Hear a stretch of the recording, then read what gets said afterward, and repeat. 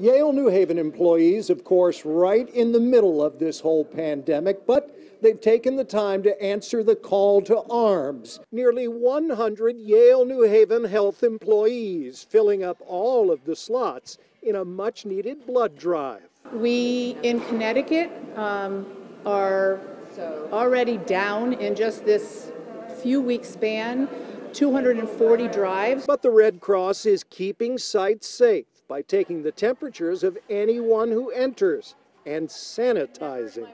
I wanted to help, and I have type O, which I know is what everyone wants and everyone needs, so I want to do my part. And while some are waiting to hear whether they'll be reassigned to the emergency department or ICU, they decided to give back.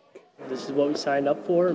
People always say they want to help people when they apply to medical school and PA school, and this is the time rubber meets the road right here. On both Yale campuses today, the New Haven pizza truck letting their dough show their appreciation, making up nearly 200 pizzas. On the house.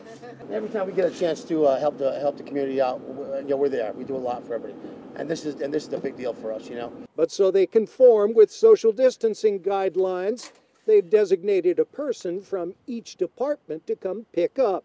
So we know how many boxes of pizza for each department. We'll make a phone call and say, hey, your pizzas are ready, come on down. Between both campuses, they fed roughly 700 Yale-New Haven health employees today.